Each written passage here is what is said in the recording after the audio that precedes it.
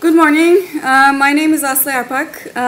My academic research lies in the field of shape and form studies, shape grammars, computational theories of design, and I specifically studied the creation of designerly form in procedural, formalist, aesthetic, and psychological propositions.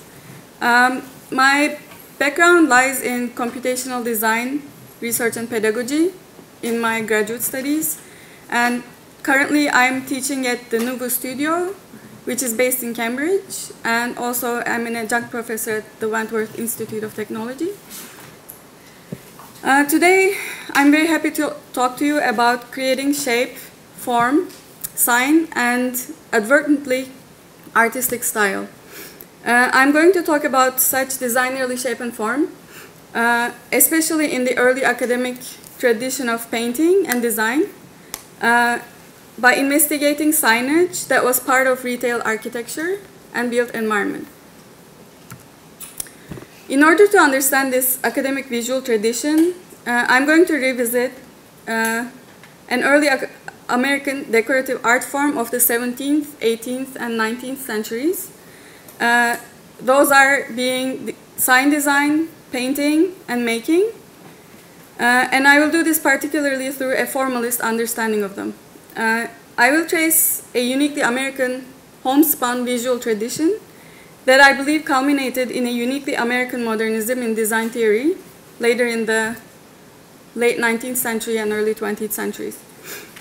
Through examples, I will explore the pictorial, aesthetic, and representational qualities of signage and paintings.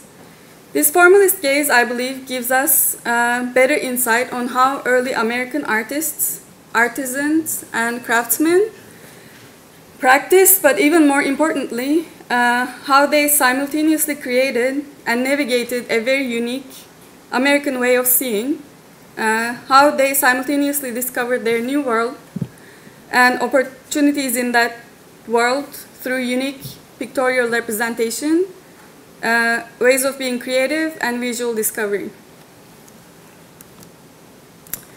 Pictorial and aesthetic features of early American decorative painting and ornamentation, again, that is architectural, furniture, sign, and coach decoration, captured and displayed important aspects of an emerging American tradition in pictorial representation and creativity. Especially in sign and coach painting, we yet again encounter the age-old inquiry in art, its aesthetics, and its psychology. Do our pictorial representations need to be true to the nature of things they aim to represent? As Nelson Goodman put it, what would such a truth mean in art and design? The most common response to such a question today among lay people would be that the truth equals perceptually loyal and recognizable, that is, realistic representation. As noted by the likes of art historian Ernst Gombrich and design theorist Rudolf Arnheim in the 20th century, these art forms to be an illusion onto human perception and psychology. But if you want to go beyond that description, beyond the mere goal of attaining pictorial and perceptual resemblance or likeness, what becomes of the relationship between pictures and the objects they depict? And today, in our context, to be more specific, in what ways would the nature of pictorial representation, if any, change, if any, once the painting literally becomes a sign for something? Once it literally becomes a pointer, it points at something else other than itself. In linguistic and logical terms, American philosopher and mathematician Charles S. Peirce described sign as a stimulus pattern that has a meaning or that evokes some sort of meaning. We know of different kinds of signs, such as the icon, the index, and the symbol, but this difference does not lay in what kind of meaning that is attached to a sign, but exactly how the meaning happens to be attached to that particular sign. For example, icons have a physical resemblance between this signal and the meaning. Indices, on the other hand, have a correlation in space and time with its meaning through a particularly sensory feature. For example, if A points to something, if A points to B, A hints at the expectation of a behaviorally relevant pattern for an animal. And symbols, lastly, which are things like content like nouns, verbs, and adjectives, are sound patterns for us that get a particular meaning, primarily from its mental association with symbols and secondarily from its correlation with environmental patterns. And to note, symbols are the most abstract forms of science and can be context-free. It doesn't have to be physically and in real time connected to a stimulus.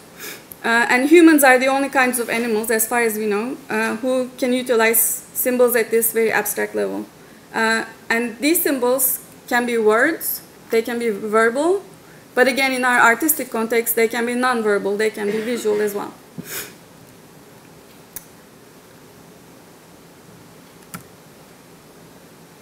Oh, this was supposed to fly in.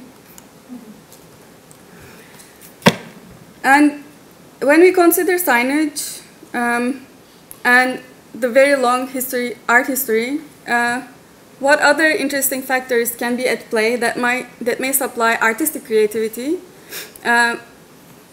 when we expand our understanding from this truthfulness to picture making and sign making beyond the painterly illusion?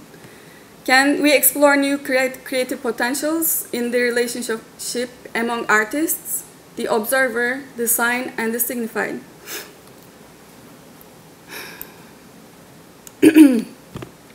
And when we look at this long tradition, we see various attempts in answering this question, going from the Greeks chasing a good life in a very simplistic short art history note, to medieval scholastic painting, French autocratic painting, and finally reaching the Renaissance with the optical illusions of the perspective. But in the later 20th century, Gestaltists have questioned such a truthfulness through creating these beautiful illusions that show multiple perceptions at the same time.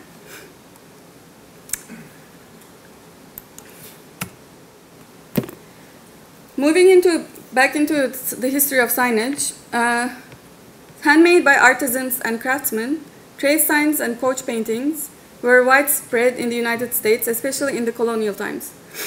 Trade signs advertised businesses and, as part of the built environment, served as an intermediary function, signaling a utility ahead. It associated a particular function with the architectural space. And again, just like the stimulus pattern, it created this sign that is behaviorally relevant to us in our everyday lives. And descending from a long lineage which can be traced back to Greek and Roman times, trade signs featured highly iconic visual images or sculptural forms that very simply and straightforwardly represented the nature of that business. Using iconic visuals or artifacts were initially necessary as the literacy rates were very low. In the early colonial United States, literacy rates continued to remain low and trade signs maintained the practice. However, what was once a necessity in such terms became an artistic tradition later on. Increasingly, while words and creative typography were incorporated into trade signs, visual, graphical, and sculptural features continued to be studied. So the indexical, iconic, and symbolic values remain to be studied. And the stylistic features of the contemporary early American painting and sign painting coincide in many ways. Early American portraiture or landscape painting, for example, share with sign painting a flatness and a reliance on line and surface. Simple geometries, simple shapes, and simple compositions were sought after. Visuality of this kind fundamentally differed from the visual tradition that specifically sought that painterly illusion. There were a number of important reasons for this. Firstly, many early American painters lacked the academic training that their contemporaries would have pursued in Europe. Many of them were self-educated, or they worked in small workshops learning from a master. Some later sought mentorship in Europe if they could afford it, or if they were able to travel, and connect with masters in their workshops or at the academies. Towards the end of the 19th century, American academies, drawing and design schools were established, and they began to implement a more structured academic training. But the visual tradition survived. Oh, wow, okay. Secondly, the artists of sign painting were also artisans and craftsmen. In the early centuries, these distinctions were not yet very clear-cut. Earlier signs were initially two-dimensional and self-standing. They featured two painted flat sides. They were mostly stationed on the street outside the shop, catching the gazes of the passers-by at the street level. Increasingly, these trade signs began to be elevated and hung off of the facades of the shops. Some still remained very two-dimensional. They were either fitted onto the facade in a parallel manner, facing outward to the street, hanging off of the facade in a perpendicular fashion. Some others were positioned this way, so the front and back faces could be seen from both directions and from farther away. As the number of shops increased with the spirit of competition, trade signs also increasingly became three-dimensional and very interesting. I was particularly interested to trace dentist signs or doctor signs and optometrist signs. Here are some very curious ones that I came upon. There are many teeth carved out of wood and hung off of facades, or these would be positioned within the doctor's office in the window. And some curious optometrist ones. And I particularly like the bottom three. You can see design-wise, the same elements keep appearing. But what is just a banner here can later become a mustache. Or something like the bridge geometry can imply eyebrows. While these three-dimensional examples explored this iconic form of sign creation, I was more interested in this study to trace the painterly ones, so kind of like the ones that are the last two. Artisans and craftsmen of this time simply preferred to work with simpler geometries and colors that would be relatively easier to produce, and that would graphically have a higher impact, a higher contrast, and higher figure-ground relationship. One other reason for this is that artisans and craftsmen also utilized traditional crafts techniques of the time, but as well as creating their idiosyncratic techniques, so they had to be simple, their own tools and their own colors. The color scheme of the early American painting is very particular because the artists had very specific pigments and oils at their disposal and experimented with their own mixing methods. While all of these points factored into the creation of a unique visual style, maybe the most important aspect, though, was the imagination and intention of the American artist. Puritanism, in New England especially, indeed openly disdained the idea of the illusion. Nature and art were not to be seen as some sort of means to indulge the senses. The engagement was to be kept in the form of a modest, very covert affection. The realistic illusion constituted a dangerous platform which simultaneously entertained and overindulged and in a way fooled the senses. So for these reasons, Puritan artists, or Puritanism, that is deeply rooted in artistic tradition, found solace in simpler geometries as they felt to carry more certainty rather than the illusion itself. They developed a deeper trust in this line and surface study than illusory light and shadow play in two-dimensional design and means of symbolism through such a visual language. So they really studied abstract shape, form, and color. Puritan thought, therefore, has produced a deep-seated belief in abstraction in artistic and designerly thinking, artistic representation, and what it means to be creative for the American artists. In addition, the art and craft of sign painting and its methods seem to have left its traces, especially stylistically, in the mature periods of artists. Sign painting, especially, was a form of initiation into the artist, into art for an early American artist, who might later move on to a more academic tradition. So despite this common thread of abstraction, there are still some diverse stylistic features among trade signs touching upon fundamental themes in artistic endeavor, perception, and psychology. So now I'll walk through some of these interesting examples that I found. And I think these feature varying degrees of abstraction. For instance, like the tavern sign here on the left, some signs featured more detailed painting of what looks like the actual building they tried to advertise, or the actual site that the building was positioned. Others, like the one on the right, include a very easily recognizable iconic symbol like the elm tree.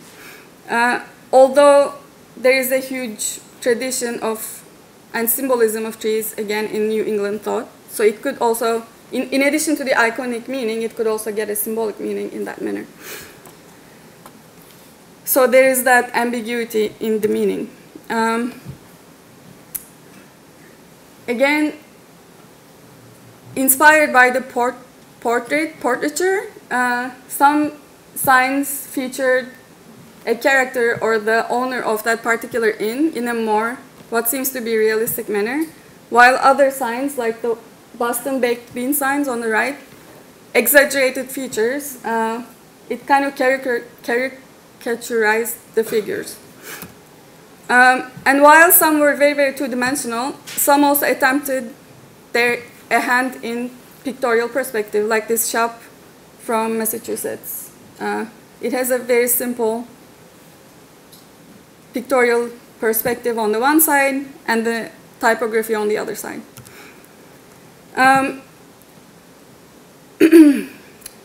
There were also various animals which were anatomically incorrect, and there were much more flattened attempts of glasses and bottles, especially on tavern signs. These are very flattened images that enliven iconographic meaning. In addition to highlighting and embedding significant cultural symbols, like the one on the left, and maybe American values, there were also signs which featured things like anchors or nautical themes based on the town that this shop was located in. But also, I believe this in signage also has a double meaning in terms of, like, you can anchor at this inn tonight, so it could again have that ambiguous meaning. In addition to specialized town signage, there were also specialized signs for specific groups, like the Masonic signs. You can recognize them by the compass and rulers. Some also combine these Masonic features with patriotic ones. Okay, I'll just skip because I'm running out of time. And finally, I just wanted to show this example. Not all of the figures needed to be from our real world. They could also be very imaginary. This is a shop sign I found from New England. And I just know that the design here that is on the wheels kept reappearing in architectural ornamentation, in interior design, or at the facades of the building. But I'm yet to decipher the symbolic meanings behind all these figures.